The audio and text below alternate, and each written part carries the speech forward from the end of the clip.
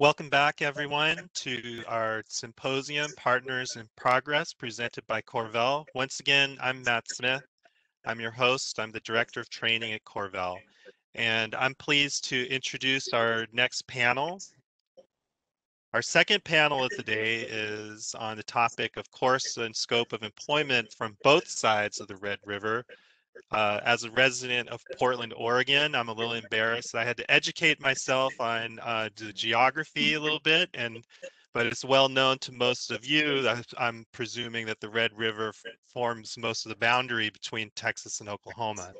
So today, our panelists are going to help employers become better informed about what constitutes a compensable claim under the Texas and Oklahoma workers' compensation system. I'm happy to introduce Lynn Polk, our panel leader, who is the Vice President of Claims at Corvell for our Texas area. And Lynn, would you like to take a moment to introduce our other esteemed panelists today? Yeah, thanks, Matt. Before I do that, I just want to thank you for joining today for the work comp panel discussion, course and scope of employment from both sides of the Red River.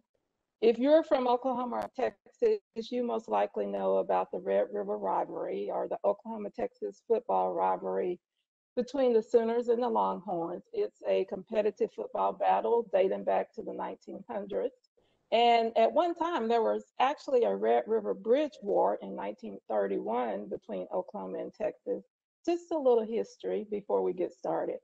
Although our panelists are from different sides of the Red River, there's no competition here. There's some good collaboration, and you will see that today during our discussion. So get ready for a very informative and interesting casual conversation. If you have questions during the presentation, use the Q&A pane, and I will watch out for any questions and present those to our panelists. As Matt said, my name is Lynn Polk. I'm the VP of Claims for Texas, Oklahoma, and Arkansas. I have been with Corvell 5 years next month, and I have over 25 years experience in claims and risk management. I manage workers' compensation and non-subscriber teams for Corvell. And today I'm the panel leader for this discussion. Our panelist from Oklahoma is Leah Keel. Leah is a shareholder with Latham, Steele, Lehman, Keel, Ratcliffe, Freegee, and Carter, with offices in Tulsa and Oklahoma City, Oklahoma, which represents a variety of large and small businesses. Ms. Keel graduated from Tulsa College of Law and has defended employers and self-insured employers for over 23 years and has been recognized as a super lawyer in the area of workers' compensation since 2016. She has previously served as a board member on the Oklahoma Self-Insured Association and as a mediator for the Oklahoma Court of Existing Claims, and is a frequent speaker on workers' compensation. She's admitted to practice before several tribal nations in Oklahoma and is an arbitrator for the Cherokee Nation. As Corvell continues to expand their footprint in Oklahoma, I will have more of an opportunity to engage with Leah on cases, and I look forward to that. Our panelist from Texas is Robert Stokes. If you hear me say Bobby, that's because I've been working with Robert a long time, and we call him Bobby. But Robert Stokes is managing partner of Flahive, Ogden, and Latson. He's headquartered in Austin, Texas. Flahive, Ogden, and Latson is a 21-lawyer boutique firm dedicated to the defense of Texas workers' compensation claims. For more than 70 years, the firm has defended carriers and self-insurers in workers' compensation cases at the administrative, trial, and appellate level throughout the state of Texas. Mr. Stokes has defended carriers and self-insurers for the firm since 1984. He's a former chair of the Texas Board of Legal Specialization and a former member of the Texas Pattern Jury Charges General Negligence, Intentional Personal Torts, and Workers' Compensation Committee. Mr. Stokes is a fellow in the National College of Workers' Compensation Lawyers and holds board certifications from the Texas Board of Legal Specialization in the fields of workers' compensation law and civic appellate law. I have worked with Robert most of my claims handling days in Texas and look forward to a continued relationship. Welcome to our panelists. Thank you, Lynn. Thank you, Lynn. All right, so to kick this off, as a claims person, when we investigate claims, we're trying to determine within and arising out of course and scope of employment. So let's see what that means. So let's start out with Leah by discussing course and scope in Oklahoma. Hi, everyone from the Sooner State. Those of you out there, can I hear a boomer? Anyway, our course and scope is probably very similar to other states that you've dealt with. In order for you to be considered in course and scope, the employee at the time they're injured has to be doing the work that they're hired to do and that relates to the work of the employer. And it must be in furtherance of the affairs of the employer. We do have specific carved out exceptions to that. For instance, transportation to and from work is something that is excluded as being in course and scope unless the travel is in furtherance of the employer. We have some exceptions that do apply to travel. For instance, if you're on a special task going to and from work that the employer has instructed you to do, or the employer provides transportation like a vehicle, or they're transporting certain materials that's used in the job, or they're paid mileage. Those type of travel can be found to be compensable, but our law does carve out pretty strict exclusions for that. Travel that's dual purpose, meaning it's both personal in nature and work related, is something that's new that's excluded in Oklahoma. That was part of our 2014 revisions, where before, as long as there was some element of work relatedness to the travel, it was found compensable. But that's an exception that Oklahoma now has that you may not see in other states. Two other exceptions that are carved out are parking lots, which we'll talk about later, and breaks. In order for an injury occurring during a break to be work related, it's supposed to be inside the employer's facility, or at least in the area that's owned or maintained by the employer, and the break is authorized in order for it to be compensable. But those are 4 specific exceptions that you will see noted in our statute to be not considered in the course and scope of employment. You do have to remember that it doesn't necessarily have to happen on the job. It can happen anywhere that they're working that may be directed by the employer. So if they're hired in Oklahoma and they're injured in Texas, they still have a claim in Oklahoma, and it's still compensable because they were hired here. And I'm sure Bobby's, it may be similar, but Bobby, how does yours compare or differ from Oklahoma? You know, it's pretty similar, Leah, but before I talk about Texas just a little bit, you mentioned the 2014 reforms. Yes. Were those reforms, did they change the way course and scope was thought of or applied in Oklahoma? And did it become easier to be in the course and scope, harder, or just different? You know, really, it didn't change course and scope. That particular section, there was some slight wording changes on the exception. For instance, parking lots, which they've changed now, I think 3 times since, trying to make sure those are not compensable, even though they continue to be compensable. But the overall language of course and scope did not change.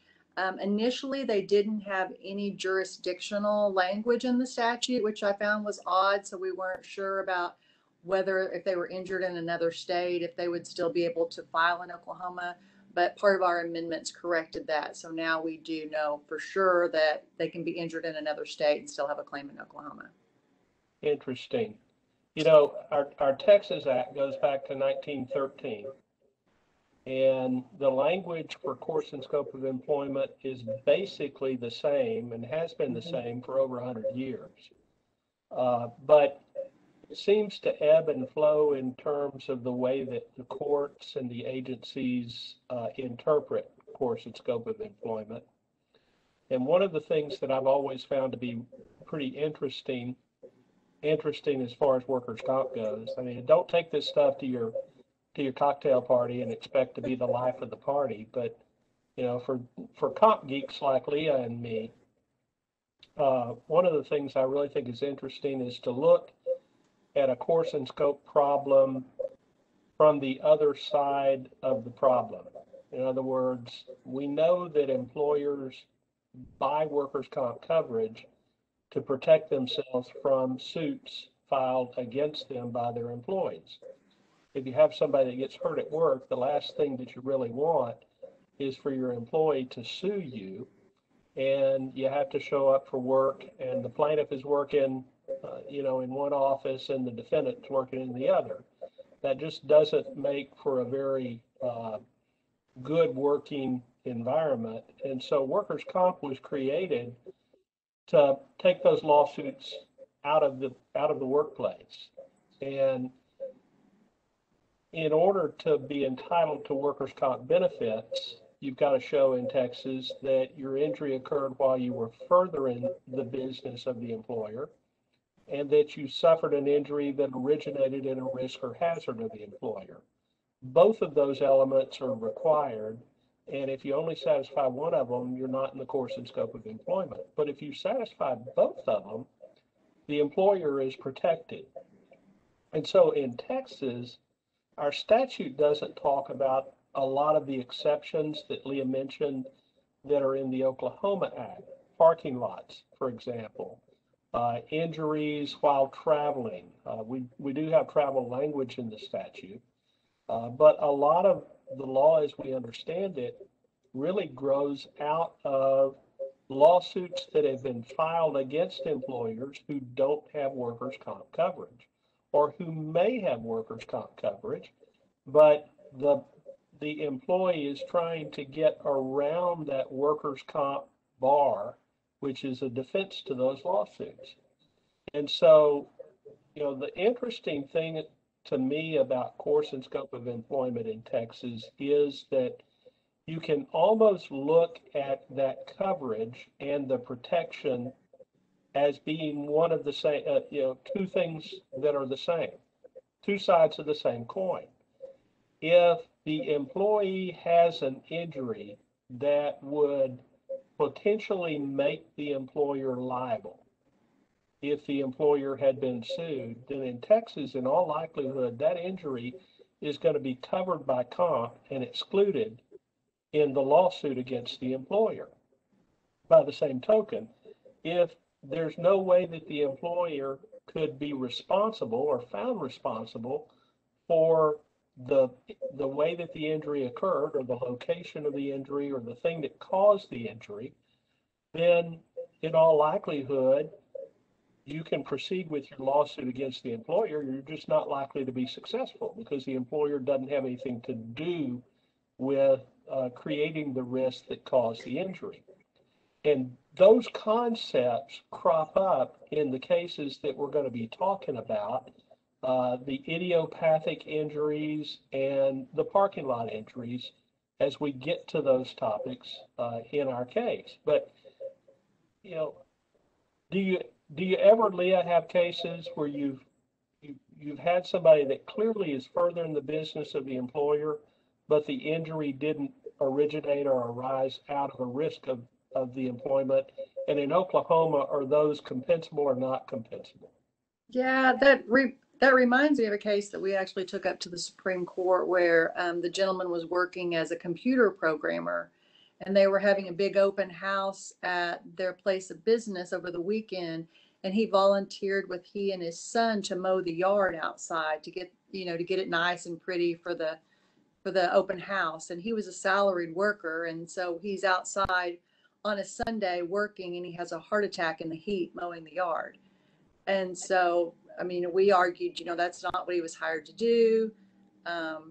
It just he wasn't in the course and scope of his employment at that time, but we lost because they found he was a salary employee, so he was basically on the clock the whole time. He was directed to do that task for the employer, even though that wasn't his normal job, and therefore found it was in furtherance of the affairs of the employer and it was compensable.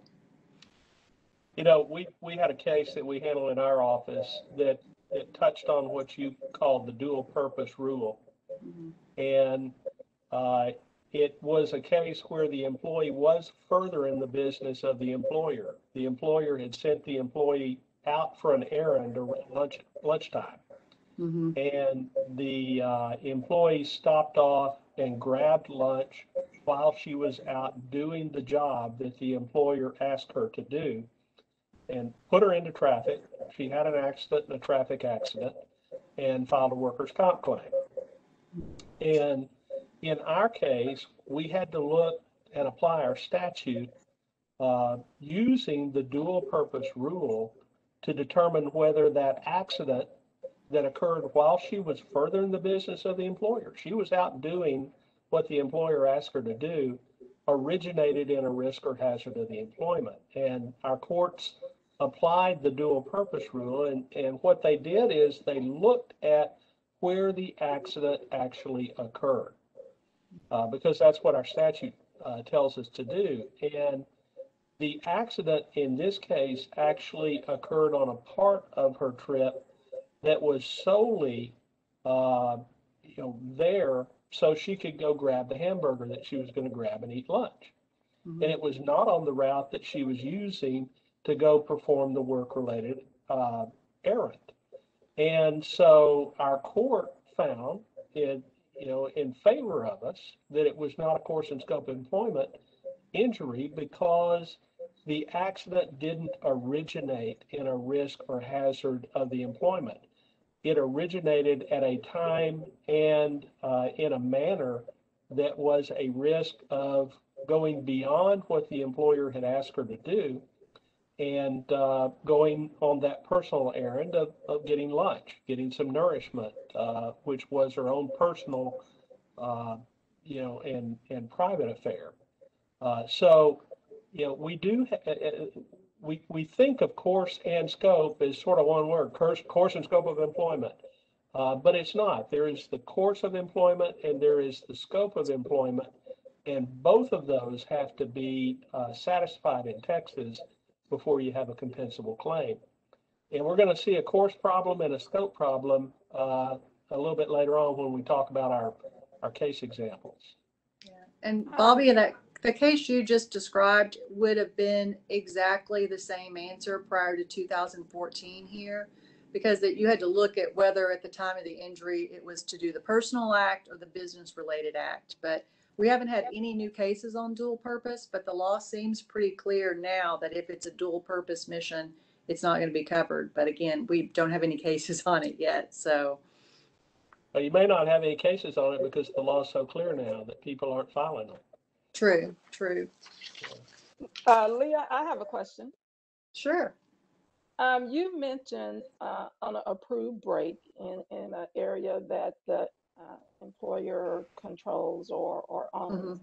So if we have an employee that's on an approved break out in the employer's parking lot, Mm-hmm. and unbeknown to him, he gets stung by a bee, and he's allergic to bee stings, and it necessitates a hospital visit. How would that be handled in Oklahoma? Like I said, they just changed these as well because they made the guidelines a little stricter. So when they're talking about being outside on a break, first, I'm assuming that break was authorized and it was in an area that was authorized for him to be in, and that area has to be within the exclusive control of the employer. So in terms of a bee stinging him, though, that likely is going to be related if he's in that particular area, because the job, it's almost like a positional risk theory too, that he may have been at a greater risk for a bee sting than the general public because that's where he was allowed to go for a break, which was outside.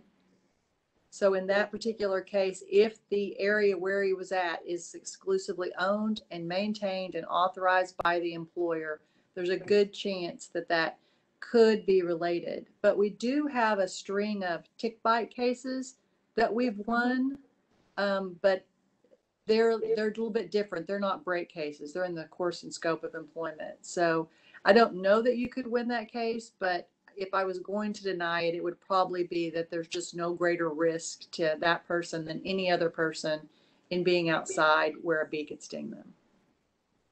Bobby, any difference in Texas?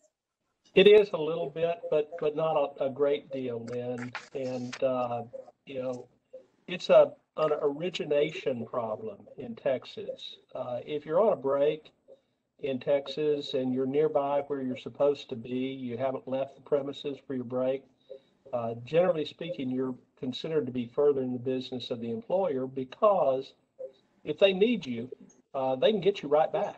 And that benefits the employer. It furthers the business of the employer for you to take your break nearby. But bee stings may or may not originate in a risk or hazard of the employment. And while you always hate to see, these two-headed lawyers that say on the one hand, on the other hand, these cases really are kind of fact intensive. And we've got a case actually that comes out of the courts called the Simon case. It's a bee sting case, and it's a nasty, nasty case because Simon was working outdoors.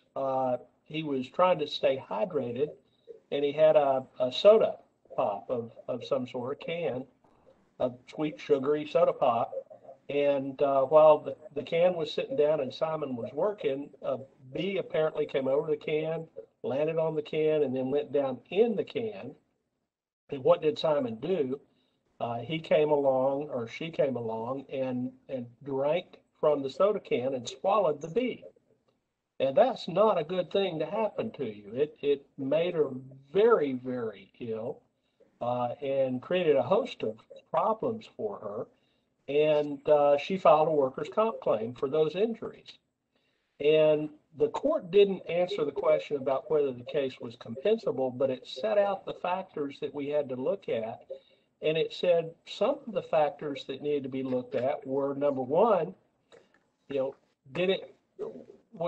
the job in a hot area so that it was reasonable for Simon to need to get more hydration than the normal employee would?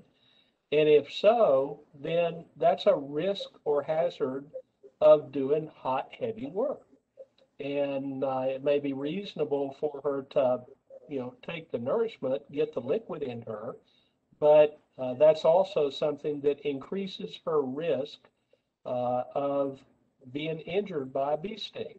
The court also said that one of the defenses that you would commonly think of in these cases, that it was an act of God, was not a defense in bee sting cases.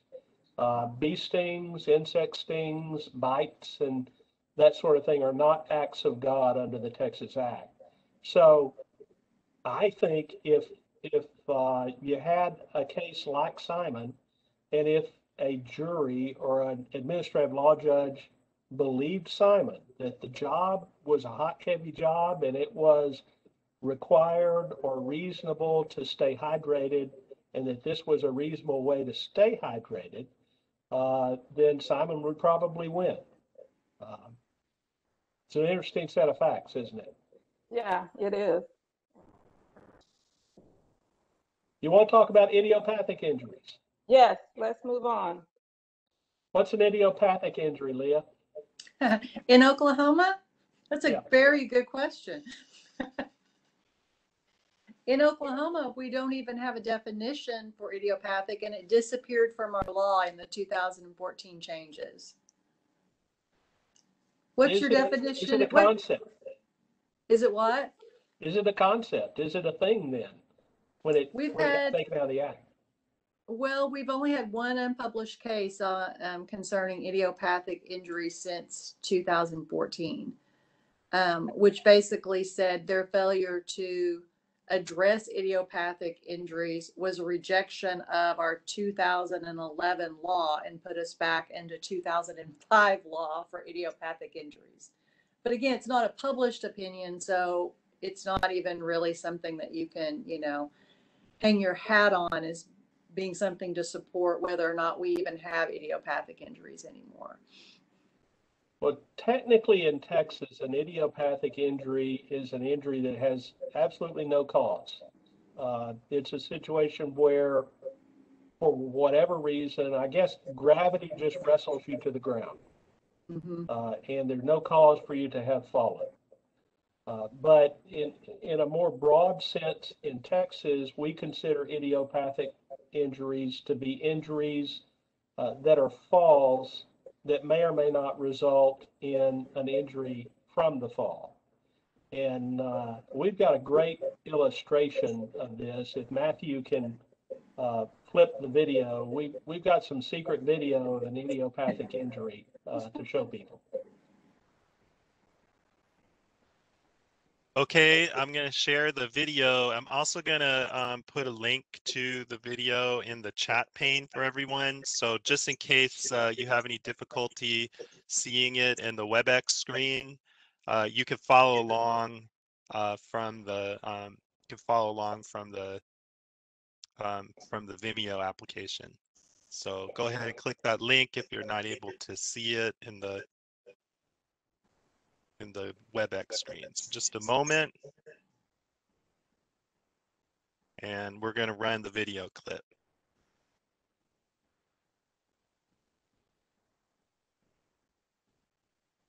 And this will also stop the video from the panelists, and it should resume your video once we stop sharing the file. So just so the panelists know, your video is going to turn off for a second while we view the video.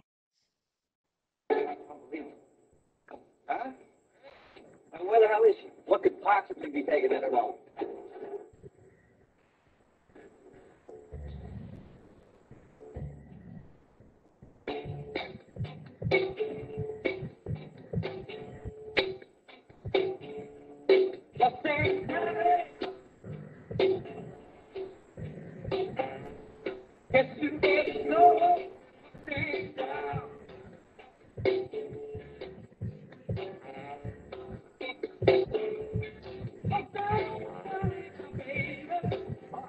You?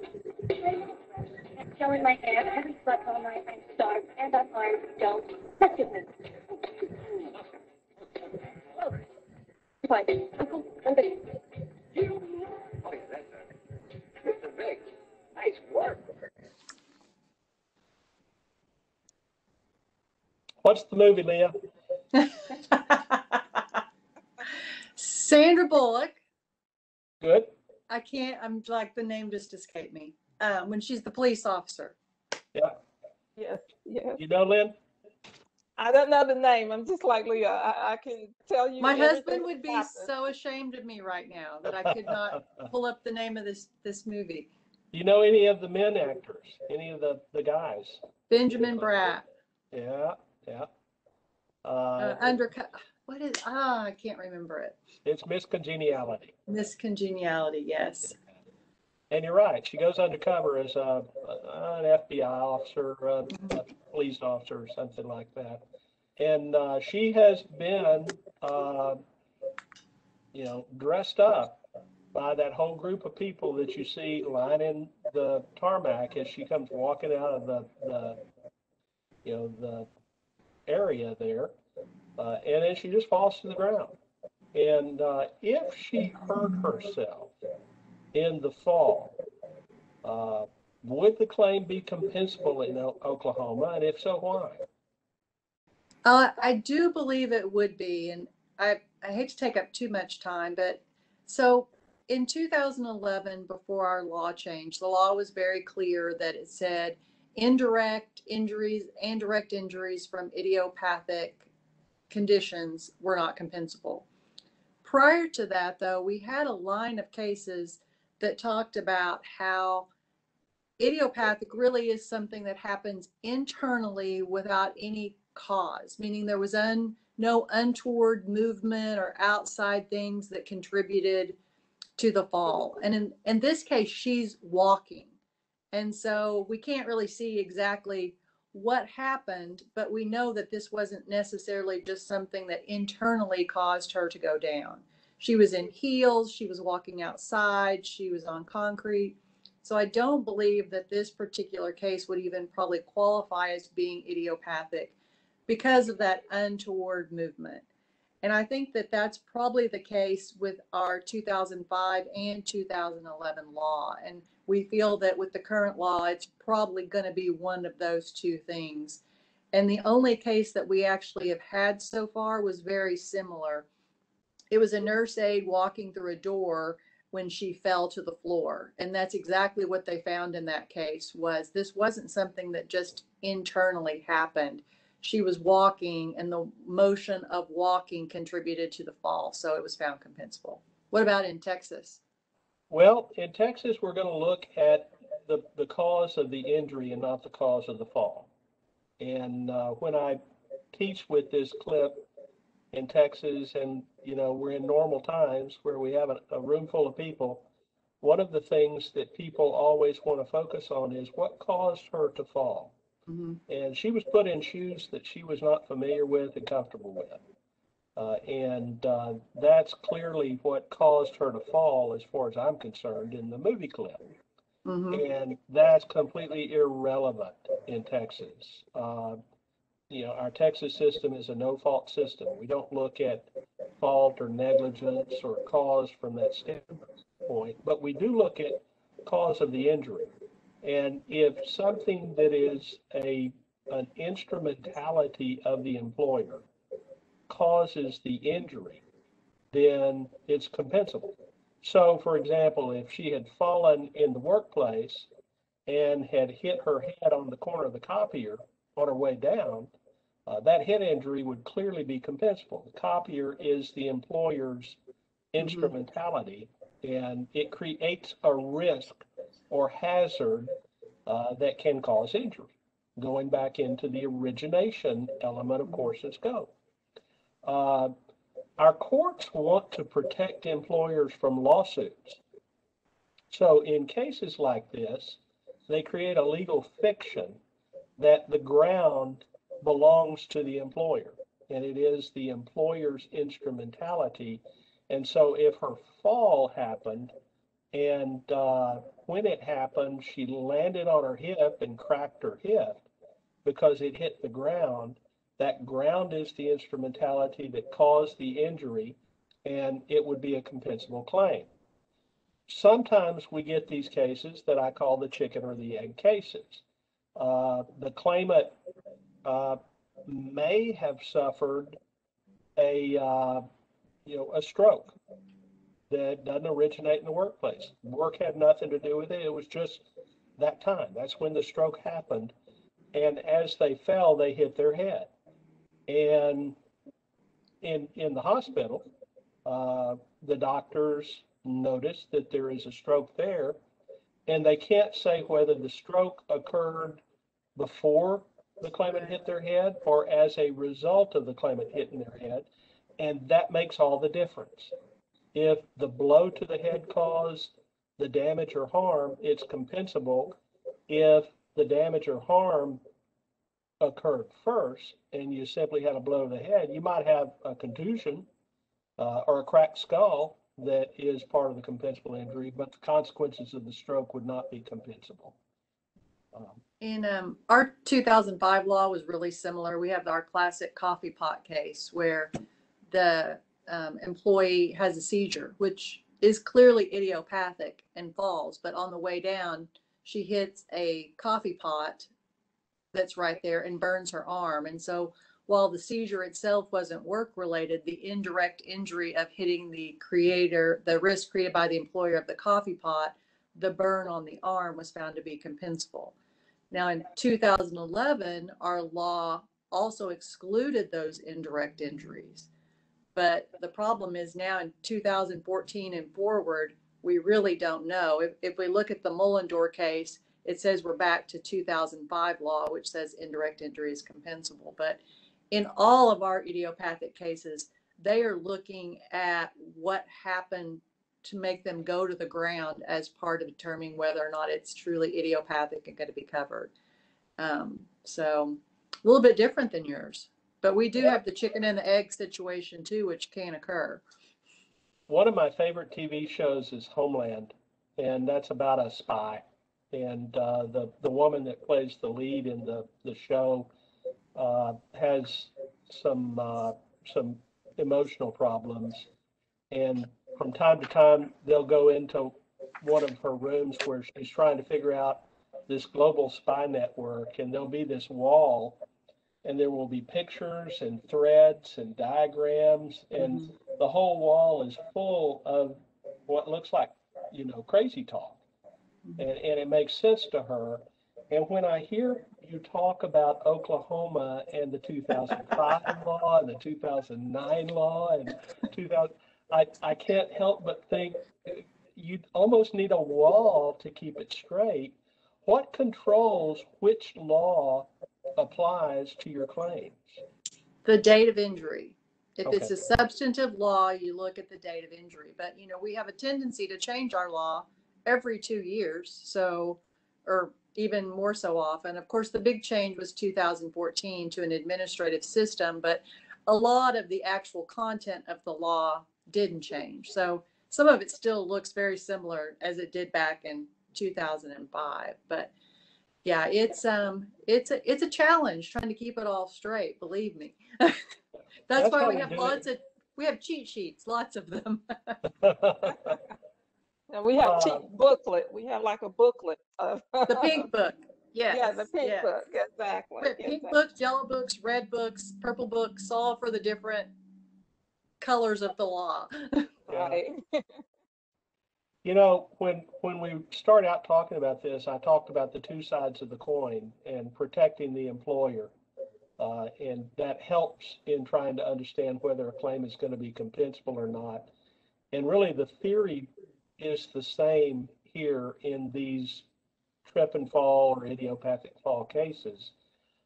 If there's no instrumentality of the employer around to cause the injury, then the employer is never going to be held liable in a lawsuit. They don't need the workers' comp bar to protect them. But if they have, a table with a sharp edge, or if they have a hard floor, or if they have, a pole that has a base at the bottom of it that has something that sticks out that you can fall and hit your head on, those are things that create risk of injury in the workplace.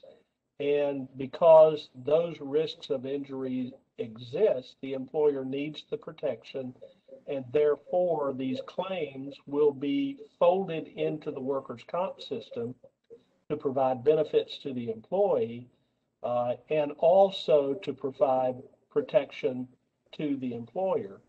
And one of the hard things I find for employers to understand is why workers' comp carriers will accept a claim.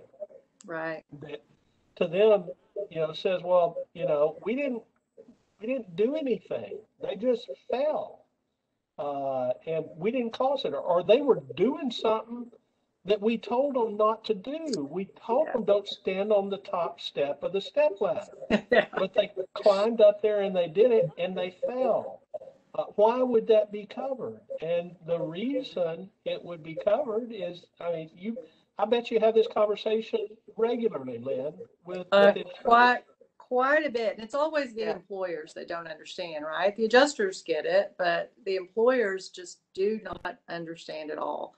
It's like, it's not our fault. It was their own fault that caused it. Why did we pay for it? Yeah.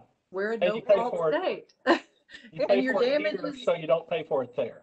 Right. And you're not going to pay nearly as much as you would if it goes to district court. So. Yeah. So we have been, you've been talking about idiopathic, like inside the building. And I think our next topic is parking lot injury. So do we want to move into that? Because I have a question regarding idiopathic outside. Let's hear it. So injured worker in the parking lot just arrived at work, parks their car, opens the door to get out, for whatever reason passes out, and hits their head on their car door, but appears that their knee or whatever was injured by hitting the ground. So how would that be handled? Oh, goodness. let me take a stab at setting up the answer, and I want Okay. Leah's help Okay. in doing that, because remember that we always go back to course and scope of employment. Mm-hmm. And course and scope of employment has how many elements, Leah? 2. Of course. Hold up one finger and let's talk about the first one. It's the originating element, isn't it, Leah? Mhm. Hold up your finger. Absolutely. 1. And then hold up the second finger, which is the furthering element. Furtherance of. No, Yeah. no, no, not that finger, Leah, this finger. No. See this finger. Love it. Love it. Did you think I was gonna fall for that? You have. Talk about the parking lot injuries in Oklahoma. Oh, Oklahoma. Well, again, our law has tried to exclude parking lot injuries for years, and no matter how we tend to word it, the Supreme Court usually comes down and finds it related. So we take another stab at it and change it again. But it's really pretty clear right now that parking lot injuries, in order to be covered, if they're happening before work begins or after work begins, is that the parking lot has to be adjacent to the place of employment. And more importantly, it has to be either owned or within the exclusive control of the employer. So once they're in that parking lot, if it's where they're supposed to be parking and it's maintained and exclusively controlled by the employer, then it's going to be work related. And we just had a case come out this week, which is a great example because it's a tropical smoothie location. And there's a parking lot that is adjacent to the place of business. And that is where they are told to park. So we know it meets the first criteria that she arrives at work, it's adjacent to the business. As she's getting out of her car to walk in, though, she slips on ice. And the employer denied it because they don't own or maintain or even have exclusive control of the parking lot because they lease that building. And that parking lot is shared by another business that's there, as well as the general public can park there. So they actually found that that was not within the course and scope of employment because the parking lot was not within the exclusive control of the employer. Now, had that parking lot been owned by the employer, then they would be the one that would be responsible for the ice being there, and that would have made it compensable. What about if the employee is driving to work, they're parking their car, and the parking lot where they work is in front of the grocery store that they work inside, the Winn-Dixie, for example. And they're parking their car looks something like this clip that we have. How would you apply your test to this clip? Okay, Matt, you can play the clip.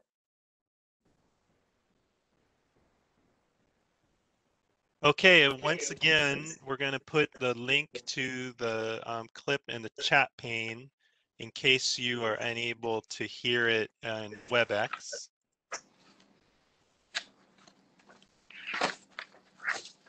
So look in the chat pane for the link to the video if you're unable to hear it in the WebEx screen. But now we're going to share it on the WebEx as well. And once again, when I start playing this, it will temporarily stop the video for our panelists, just so you're aware of that. So here is the next clip, and away we go. And I'll ask the panelists also to make sure you are muted while we play back the clip.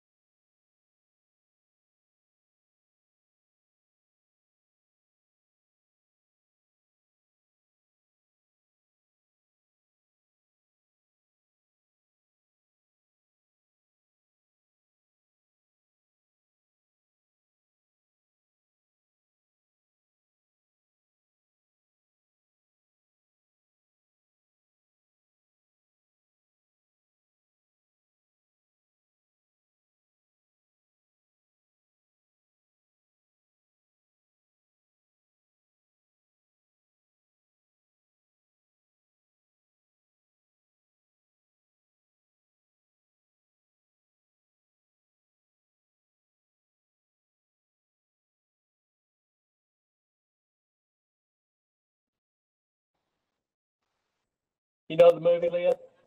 I do know that one. It's one of my favorites. Fried green tomatoes. With? Kathy Bates. Yeah. Yeah. Don't eat the barbecue. Exactly.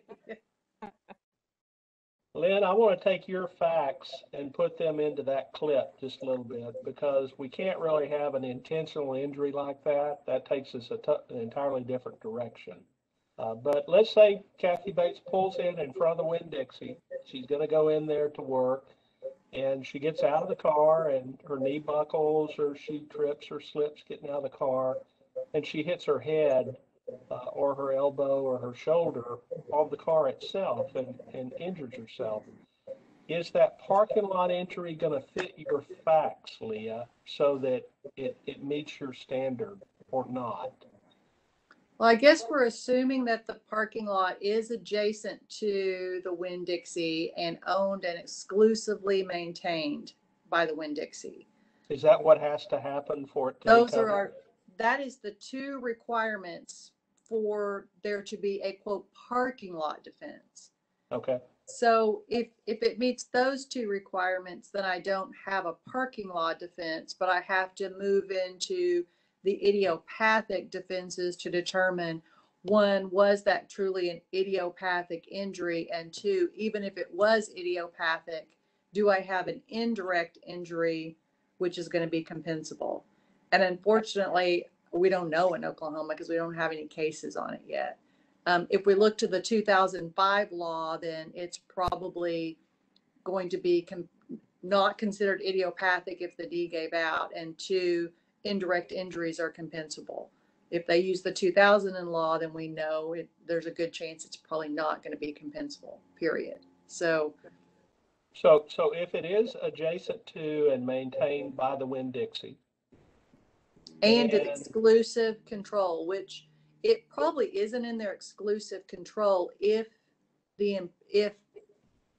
other people are parking there, but if they own it and they're responsible for maintaining it, that's really what they're looking at. Because I think they're saying you, the employer, are responsible to keep that parking lot safe, to keep ice up, to fill potholes, anything like that. So basically, once you're on that parking lot, you're on the job.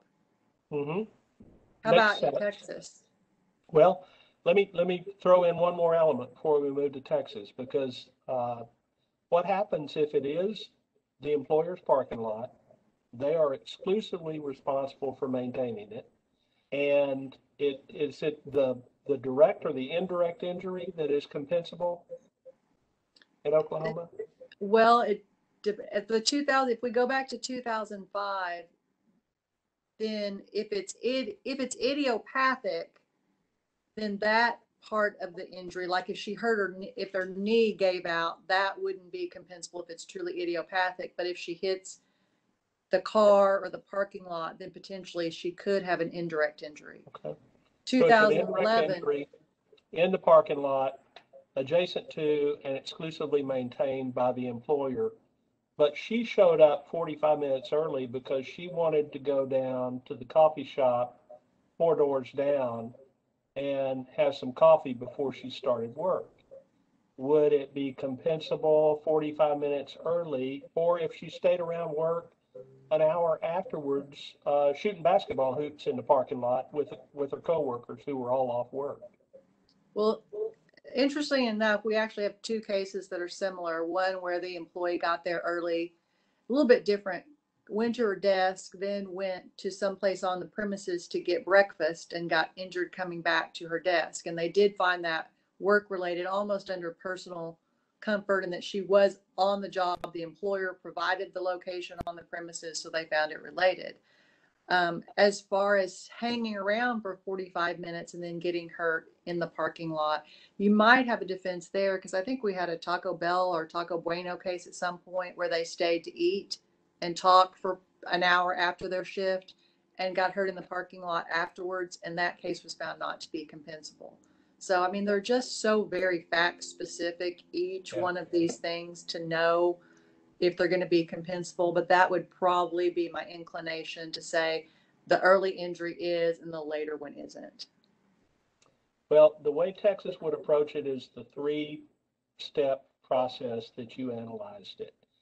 First, we're going to look at who is responsible for maintaining the parking lot. And the reason is for what we've been talking about. If the employer takes on that responsibility or is contracted to have that responsibility, or the law places it on them, and they do it incorrectly, they could be sued by the employee. And comp wants to protect the employer from being sued by their employees. So, for example, the case you were talking about where the employee slipped on ice. If the employer's responsibility was to assure there was not going to be an icy sidewalk, and whether it is an icy sidewalk or not is irrelevant. They own that responsibility, then that sidewalk is going to be compensable. Even if they don't own the sidewalk, if they take steps to de-ice the sidewalk or lay salt down, and they have assumed a responsibility that was not otherwise their legal responsibility, then they have opened themselves up to liability, and comp is going to step in and protect them from that liability and require the employee to receive workers' comp benefits rather than common law lawsuit benefits. So that's number one. Number two is the way that we've been analyzing it. Is it the chicken or the egg argument? Did an instrumentality of the employer cause the injury or not? Not whether the employee was negligent and slipped or tripped and fell, it was their own fault. Was the ground rocky and that caused the knee to buckle? Was there a pothole there that caused the employee to stumble? Or did they fall to the ground and this instrumentality caused them to break their arm when they tried to brace themselves from the ground? Those are all going to be covered. And it would only be the pure, no instrumentality caused the injury. I had a seizure at work that had nothing to do with work that would be excluded. And then the last thing is that we have what is referred to in Texas as the access doctrine. And the access doctrine expands by a reasonable margin of space and a reasonable margin of time coverage for entering the workplace or leaving the workplace. And what's reasonable is always going to be dependent upon the facts. If it's reasonable to show up 15 minutes early so you don't get docked for being 2 minutes late, that 15 minutes is going to be a part of the access doctrine. And if you show up and you get coffee while you're waiting for work to start, you're going to be covered. If it's unreasonable to show up 2 hours early, though, because you like to chat with the people on the shift before you, then that's not necessarily on you. It's not necessarily covered. And so we look at what practice is in the workplace. We're going to look at what the employer approves of or doesn't approve of. If the employer set up the basketball goal in the back parking lot and approved of it and allows people to stay after work, they may have some liability for having done so. And if an injury happens back there, they may want it to be comp so that it's not something that goes on their GL. The parking lot injuries can create all sorts of facts about control. And, we frequently, I know that we've worked with Corvell on cases where we've had to go out and get the contract between the Winn-Dixie and the landlord who owned all the property. Or we've had to go out and, investigate what the employer did out in the parking lot. Were they the ones that had to go out and gather up all the shopping baskets that got left out there? Are they the ones that are responsible for filling the potholes or for striping the parking lot? And if they are, then, they've bought largely what happens in that parking lot. And we don't really think about it until something bad happens in that parking lot because somebody showed up at work in the dark at 6 o'clock in the morning and some crime was committed, on somebody who was simply showing up for work. But under those circumstances, the employer certainly would want that to be comp if they could find a way to fit it into that matrix. What Yeah, about Robert. Yeah, go ahead, Lynn. I was about to say, great discussion. We have about 4 minutes left, I think, before we hit our hour mark. And so, is that right, Matt? Are we? That is correct. Okay. And just a great discussion all around about course and scope, idiopathic and parking lot injuries. And there appear to be gray areas to consider when determining the compensability on both sides of the Red River. And a complete investigation is necessary in gathering all the facts to really properly determine if an injury is in course and scope of employment. So Leah and Robert, any ending statements you want to make? Yep. Work with your claims handler. They need your help if you're an employer. They can't do it without your input and without your understanding of how it happened. Absolutely. Very important that we get all the facts and all the information that the employer has so that we can make a determination regarding the compensability. So thanks to our panelists and attendees for attending to learn more about course and scope of employment from both sides of the Red River. And I'll turn it over to Matt. Thank you, Lynn. Thank you very much, Bobby, Leah, and Lynn, for a really interesting presentation. It's not every day that you get to see a presentation on workers' compensation with clips from Miss Congeniality and Fried Green Tomatoes. So very well done, and thank you very much. That's going to take us into our next break. We're going to take a 15-minute break, and we will reconvene at 1:45 for our next session. So thank you to all of our attendees today. You can take a minute to stretch, get a snack, have a glass of water, take care of anything you need to, and we will reconvene with our next session at 1:45. So I will now stop the recording temporarily.